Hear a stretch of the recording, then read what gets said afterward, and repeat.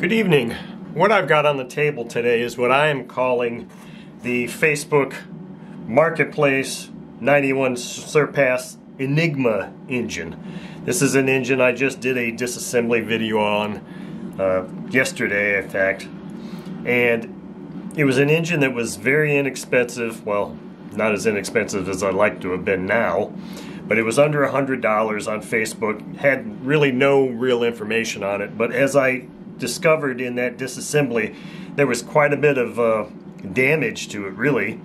And I guess the first thing I'm going to show you is this crankcase has, well, it's got a broken fin here, which obviously I can't do anything about, but it had a bunch of plier marks or chewing up areas here on these fins. So what I've done is I've utilized this nice set of diamond files, small diamond files that I've got now. Actually, they're just needle files. But so I was kind of cleaning this area up, kind of going this way with a flat file and then going in between the fins to try to at least take the rough edges off on both sides. And it does look a little bit better. And that's really about all that could be done with this crankcase. And the crankcase is in pretty good shape now, I think. Now, if you recall, when I took this rear cover off, it had a circular, big circular ring of dark matter on there, like basically metal shavings. So I've been trying to figure out where in the heck could this metal shavings have come from that would have resulted in that, because if you look at this rear cover, there's not an excessive amount of circling here. Not like it was a high time engine or anything, so it almost appears that whenever that stuff was, it took place over the course of one run, maybe 2 runs. I don't know. It wiped off very easily. So that's cleaned off, trying to figure out where that metal could have come from. So the connecting rod and piston pin are, the piston pin is interesting because this thing, I didn't clean this piston pin up at all. It's shiny, and it was shiny when I took the engine apart, which is very unusual. So I was suspecting that this engine had just recently been disassembled and reassembled and maybe run, and then something wasn't quite right with the reassembly, and that's what resulted in the metallic buildup on the rear cover, I'm guessing. But the connecting rod does not appear to be bent. It's not chewed up. It has no gouges in it, so it's not like it looks like it ingested a bearing at all, because if the bearings came loose, this thing would be all damaged up, and this wasn't, the connecting rod wasn't bad at all. Likewise, the crankshaft is in good shape too. Now, I don't have a means to test whether it's true or not, but I don't see any visible damage to it. It looks fine to me, and the kicker is there's no slop here. I mean, this is a perfect fit, so that's not like this thing was really sloppy and worn or whatever, and it's not like the connecting rod here is wore out. This is a very good fit. There's no slop there, so that seems really fine. So I don't understand that either. Everything looks in good working order here. Now, the piston and sleeve, I got the piston inserted in here. I did put all of these parts in the ultrasonic cleaner and clean them, somewhat. The piston I've taken quite a bit of time with. I did a little bit of sandpaper here, or emery cloth on the top here to get the rest of that carbon off. But the skirt of this piston was really chewed up right around here. Pretty much just this side here.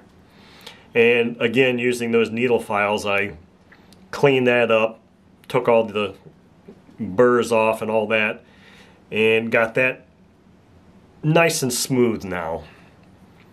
Smooth on the outside, smooth on the inside. Now, this hole for the piston pin was also a little bunged up somehow. It's almost like they didn't know, whoever was working on this engine was using, I don't know how that could have happened.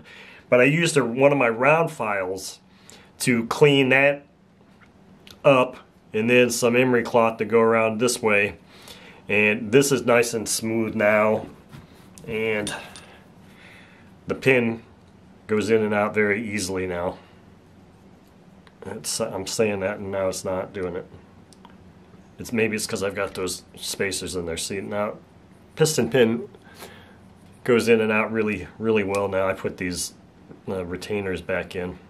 So, I mean, the piston is fine now, it would appear. The ring, I took the ring off and it seems fine. So I looked inside the sleeve with a magnifying glass and a flashlight, and I don't see any damage. I don't see any scoring or scratching or anything. Everything seems like it's in really good shape, and that's the thing that's just so odd about it. Now, this drive hub also had some plier marks on it, so I went over with the file and sandpaper and got most of those off, so it doesn't look quite as bad. It doesn't have any sharp edges. Cam cover, same thing. It had one area here that I don't know how you get a plier mark on the outside like that, but it did. So I filed that down with a flat file and then ran this over some sandpaper. So there's a little bit of material removed from the top of this thing, but otherwise you don't really see or notice those marks anymore. But the thing that was so unusual about this engine when disassembling it was extremely easy to disassemble. I mean, extremely easy. And like it had just been rebuilt incorrectly, maybe run one time, it didn't seem right, and then they just gave up on it. I don't know, because the cam followers had no buildup on them whatsoever. They popped right out. I haven't touched these things at all. I didn't even put them in the ultrasonic. They were fine, and they're not damaged. And same with the rocker arms. No buildup at all. They were perfect. These haven't been cleaned. In fact, they look brand new, which is really odd. So I mean, there's just a lot of odd things about this engine. The head was in the ultrasonic cleaner, but I mean the valves, springs are good. Everything's clean. It was just missing the head gasket here, which I've got a gasket set on order, and I've got a set of bearings on order. So overall, I think this engine will be a decent runner. I don't think that I would ever want to sell it, and I certainly wouldn't sell it for even what I got into it, because I just don't know if I would feel right about that. But we'll see how it runs. It's got, like I said, this is broken, and that's noticeable even with the head on there. But other than that, I think the thing will be a decent runner. It's one of those things where I kind of enjoy doing some of the detective work and maybe just kind of trying to figure out or guess what happened with an engine. And to me, it just seems like this was disassembled and put back together by someone who was very inexperienced and didn't really have the right tools or whatever. And apparently the engine wasn't really cared for properly either, because you got plier marks on the drive hub. And so I understand that sometimes props and nuts get tightened so much that there's really no way to loosen them other than to grab whatever you can to get the thing off. But I've done it before too, and I've had, it's just not a pleasant thing to do, because sometimes you'll get an engine and it's like they come with a prop and it's like you have no choice but to grab it with something. But if you have that situation, the best possible thing that you can do is at least you find an old piece of leather, a leather glove, an old leather glove, and cut the finger off or something, or at least protect, or use soft-jawed pliers to hold this thing. But if nothing else, put a leather glove around it, and then just be very mindful that if there's any slippage at all between the pliers and this, you're probably going to cut through anything and mar up. I just don't ever like seeing marred up prop washers, because that just totally tells me that somebody didn't really have the most experience or know what they were doing. It's just kind of one of those indications. So anytime you're buying a used engine, that's always the first thing I look at, is what does the drive hub look like? If it's got marks all over it, especially really deep ones, you got to start kind of wondering about the previous owners of the engine and what they knew and what their experience level was, and then it kind of makes you wonder about how the inside of the engine is. Now, here are the bearings that came out of this. Now, on the surface, I did put these in the ultrasonic cleaner. They don't look bad. Now, this rear bearing is very noisy, but it doesn't feel grindy anymore. This front bearing has got a little bit of grit still in it. So the only thing I can come up with is why there was this black ring here, was that there must have just been something in the bearing that came out. I don't know, because it's in a circular. It came out while it was running, or somebody was turning it over with an electric starter.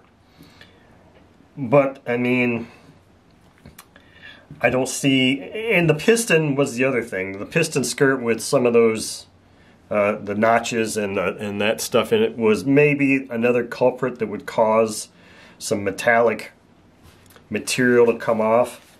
But the thing is, it didn't seem to damage inside of the sleeve.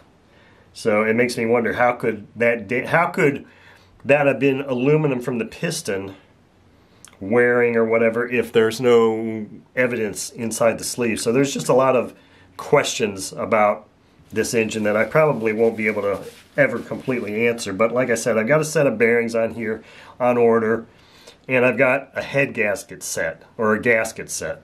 And I think it comes with a rear cover gasket, and then of course the head gasket. So once those things come in, I'll reassemble this engine, and then of course once winter breaks, this will be yet another one of those engines in line for running, and I have high hopes that this engine will run fine. Like I said, it'll probably just be a keeper for me and just run it and, you know, enjoy it as it is. It won't look super pretty, but it should run fine. So that's the update on this. I'll provide another update once I've completed the reassembly. Maybe I'll film the reassembly. I don't know if I will or not, but we'll see. We'll see how it comes, how I'm feeling about that when the parts come in.